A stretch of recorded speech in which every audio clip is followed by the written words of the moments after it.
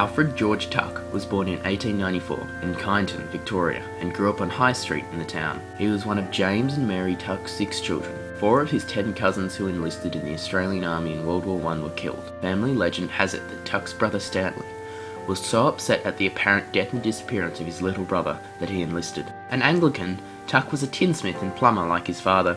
He was 21 and unmarried when he joined up on the 12th of July 1915 in Melbourne, having served in the 66th Battalion of the Citizens Force before enlisting. Assigned to the 29th Battalion for Victoria, Tuck was given the regimental number of 1252. His initial training was at Seymour before joining the rest of the 8th Brigade at Broadmeadows. He left Port Melbourne on the HMAT A11 Ascanius on the 10th of November, arriving in Suez on the 7th of December, where Tuck's unit formed part of Australia's 5th Division. They trained there and were involved in defensive duties to protect the Suez Canal. On the 16th of June 1916, Tuck left Alexandria on the troopship HMT Tunisian and disembarked in Marseille, France on the 23rd. From there they were taken up north by train before moving into the front line at night on the 10th of July, taking up position in the Boignor-Grenier. One of the worst days in Australia's military history, Fromelles was intended as a strategic diversion directed at German trenches near a small hill known as the Sugarloaf. The 5th Division alone suffered more than 5,500 casualties.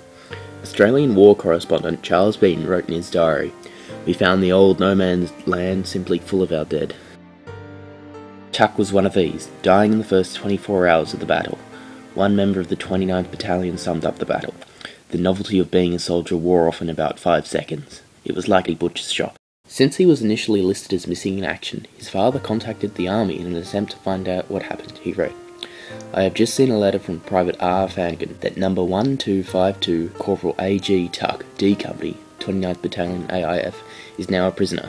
Can you give me any particulars of my son? He was officially reported missing between the 19th and 20th of July last." These letters went back and forth. Tuck's father died thinking that his son may have still been alive. 3 months after the battle, the mystery was solved.